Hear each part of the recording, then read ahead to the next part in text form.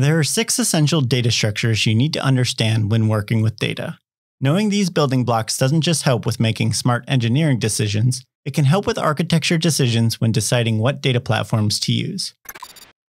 An array is a container of elements that have a specific value and data type, such as true or false or ABC. Each element has its own index, which is used to connect to it.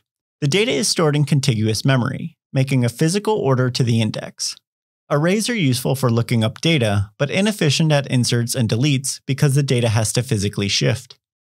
A linked list is linear, where the elements are not stored in contiguous memory like arrays, but in nodes. Each node contains a data field and a link to the next node in the list.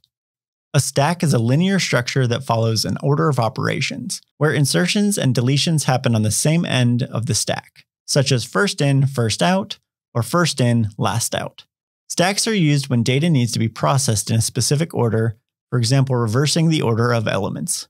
Queues are similar to stacks in structure, but the order of operations is first in, first out, just like a normal queue or line. They're commonly used for things like monetary transactions, where they should be processed in the order they occur.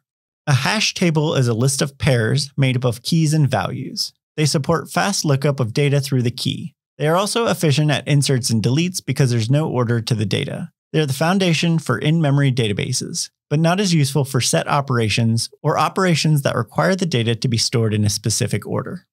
Trees are node structures used for data storage. A binary tree has a condition where each node can have a max of 2 children. It has the speed of lookups like an array, but also efficiency of insert and deletes like a linked list. Binary trees are made up of 3 elements: the data, a pointer to the left child, and a pointer to the right child.